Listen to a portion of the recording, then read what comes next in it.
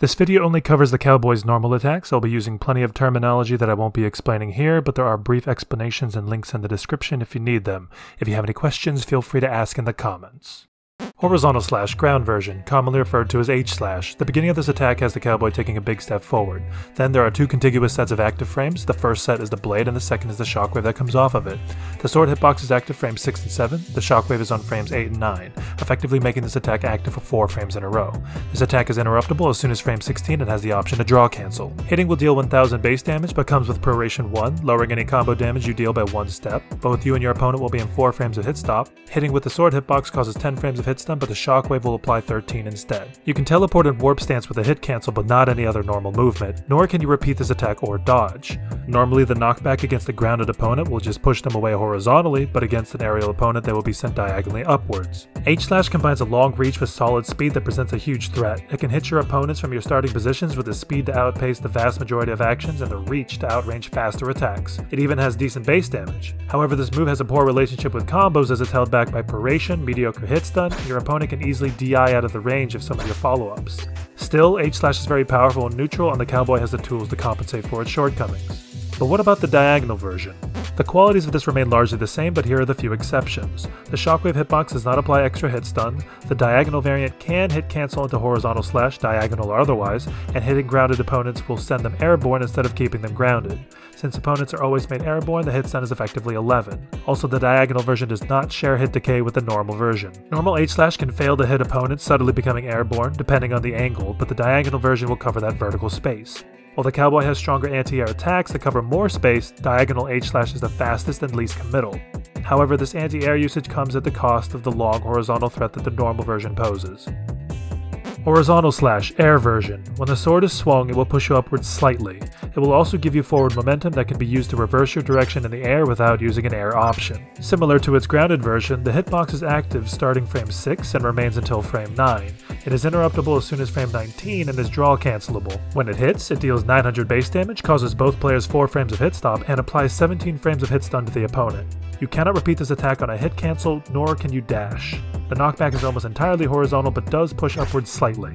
Air H slash has decent speed, reach, and damage and has some situational utilities built in as well. Its mostly horizontal knockback is great for changing your combo's direction to either bring your opponent towards the wall or away from their hazards. When bringing an aerial combo to the ground, this move can potentially be used to restand the opponent and even utilize a bland to smoothly transition into grounded attacks without slowing down to land. This attack can also use an exploit to perform a bleep, but it's not practical.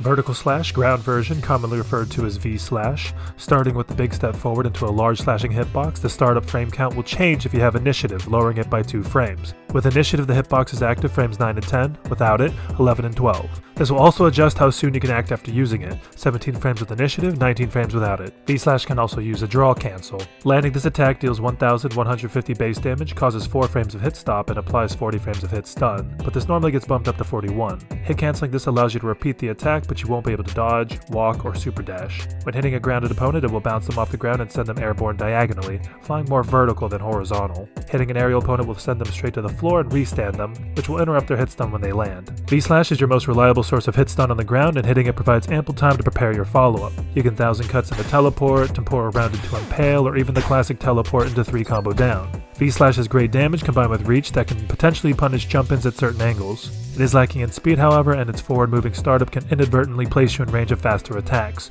But this lack of speed can be used to punish niche defensive options like spot dodge and backsway. While it may not always be the right choice during neutral, it is a powerful combo tool that should be used as early as possible. Vertical slash air version. Unlike other moves with air and ground versions, aerial V slash has little in common with its ground version.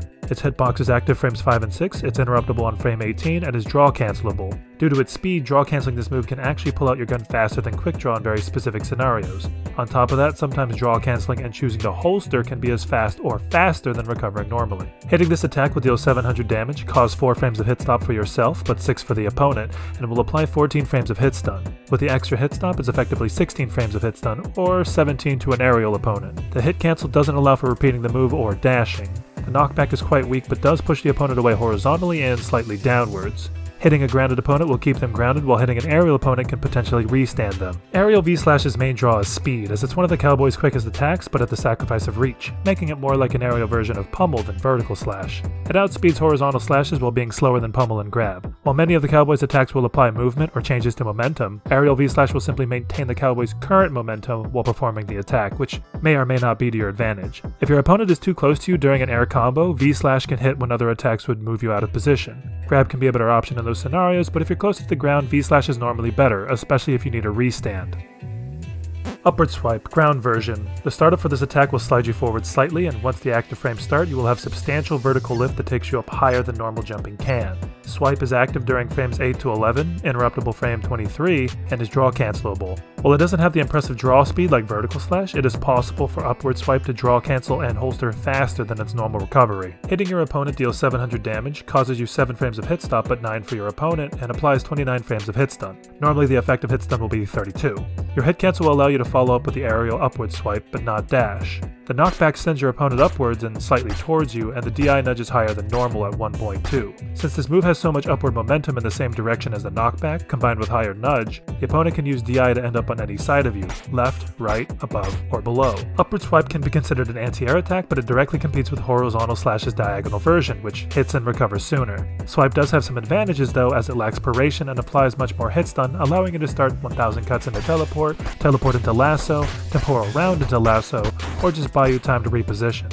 Having slower active frames can prove advantageous if your opponent is slow to enter your range. Swipe covers more space and can prove better at dealing with opponents approaching from above, but is outclassed in that regard by backslash. Upward Swipe's long recovery makes it a liability, but it does have a niche use. The strong upward momentum makes this move difficult to punish when parried, as it can place you too far away to hit, and in some situations cannot be punished at all. This can be used as a powerful Oki tool after causing a hard knockdown, though its timing is very specific.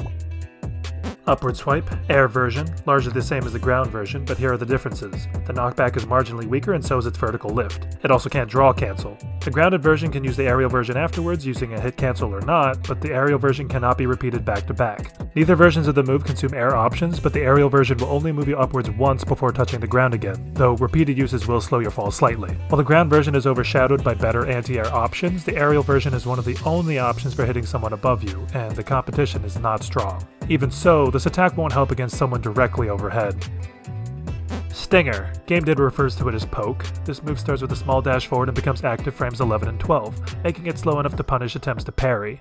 It's interruptible on frame 21 and can draw cancel. Landing a Stinger will deal 1200 damage and give -1 Proration, delaying the start of combo scaling by 1 hit. The hit stop will last 7 frames for both parties and keeps the opponent in hit stun until they're hit again or collide with a surface. Hit canceling will not allow a repeat, dodge, spot dodge, or any movement besides instant teleport.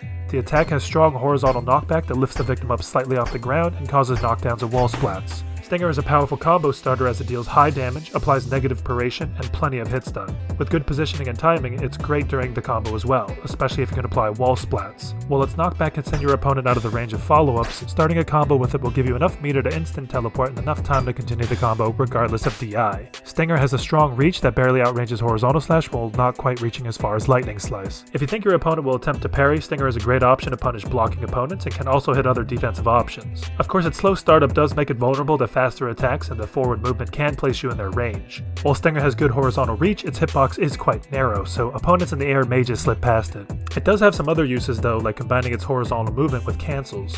You can use a free cancel Stinger to create a sort of makeshift quick dash towards or away from your opponent. You can also try a flipped draw cancel Stinger to open up a gap before using your gun.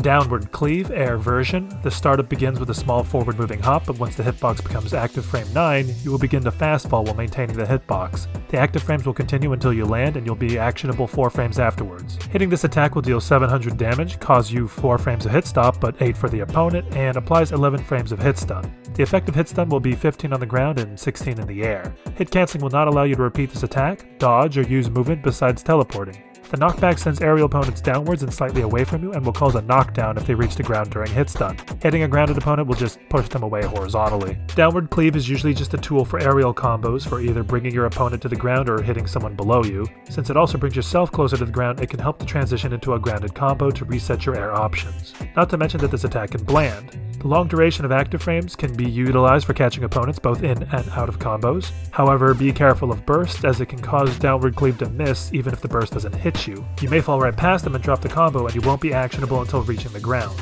Although in some situations the prolonged hitbox will just catch them after the burst ends. While this attack is a slow startup, its recovery is safer than most. Once the active frames end, you'll be actionable 4 frames later. Depending on your opponent's options, approaching to attack during that window may prove difficult with the hitbox covering for you. For this reason, using this attack with perfect positioning and timing for Oki can make it unpunishable even when parried.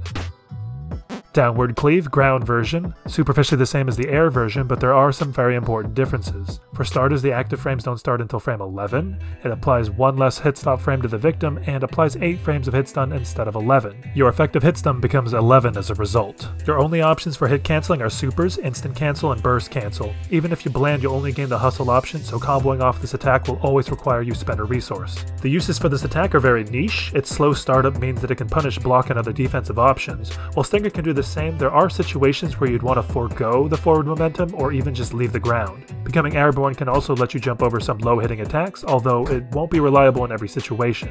I don't recommend using this attack unless you know exactly what you're doing.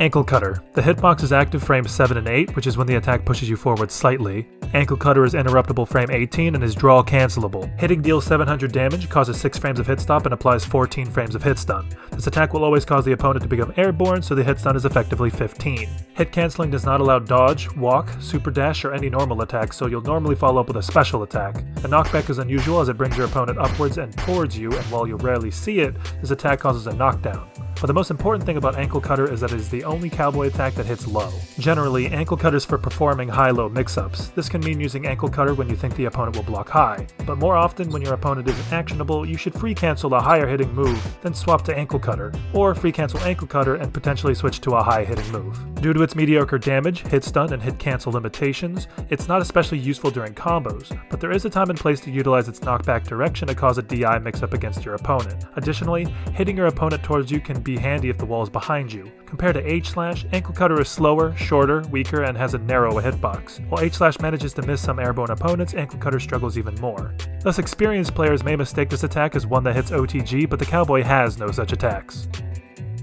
Pommel. This is the Cowboy's equivalent to a jab. During this attack, the Cowboy slides forward very slightly, the hitbox is active frames 4 and 5, and is interruptible frame 14. Pommel deals 400 damage and applies Proration 2 if used as the first hit, pushing your combo scaling 2 hits ahead. This attack also causes 4 frames of hit stop and 12 frames of hit stun. Hit cancelling allows you to repeat the attack but not dodge, walk, or super dash. The horizontal knockback is somewhat small and pushes the opponent away, and hitting an aerial opponent will send them downwards, causing a restand. Pommel's primary use is to act as your fastest non-grab attack at close range, however it loses out in the Cowboy's tendency for long reach. The low damage and Proration make this move a poor combo starter, but if you're in Pommel range, it may prove unwise to use something stronger. If you're greedy and think you can outsmart your opponent, you can find a way to start with a better attack, but a weak combo is better than no combo. Pommel isn't too useful during combos either. Its poor damage and mediocre hit stun leave much to be desired, but its speed and ability to restand can occasionally save a combo from ending. The Cowboy benefits from long reach and powerful combo tools, so you should be able to avoid relying on Pommel if you're playing it smart.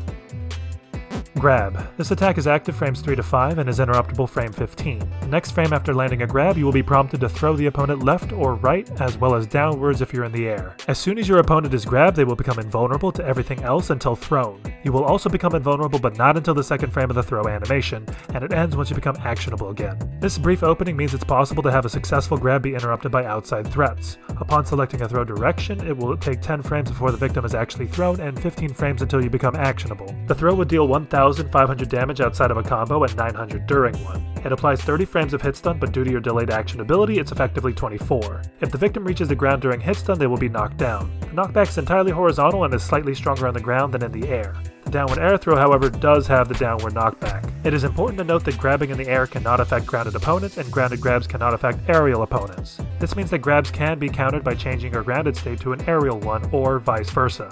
Grabbing at the same time as your opponent will cause a neutral reset. Beware that grabbing an opponent on the ground allows them to DI downward and become knocked down without giving you the opportunity to intervene. The Cowboy does not have access to OTG moves to threaten a downed opponent with, and while he does have powerful Oki tools, these aren't reliable unless the opponent has suffered a hard knockdown. While grab is faster than Pommel, it has a shorter reach and is worse for combos while on the ground. While it does compensate a little with its high damage, even with Pommel's lower damage and Proration, a bad combo will easily outperform the throw. However, the main issues are largely alleviated if performed far from the ground, as the throw will provide enough hit stun to continue the combo or even reposition first. If you can get close enough mid-air to grab, it can outperform aerial V-slash with its superior speed, damage, and hit stun, not to mention that it can change direction and redirect your combo. And that's all the Cowboy's normal attacks. If you Yomi learned something, then block punish the subscribe button. Or just click on it like a normal person, I guess. Or don't, like whatever fills your super meter, hustler.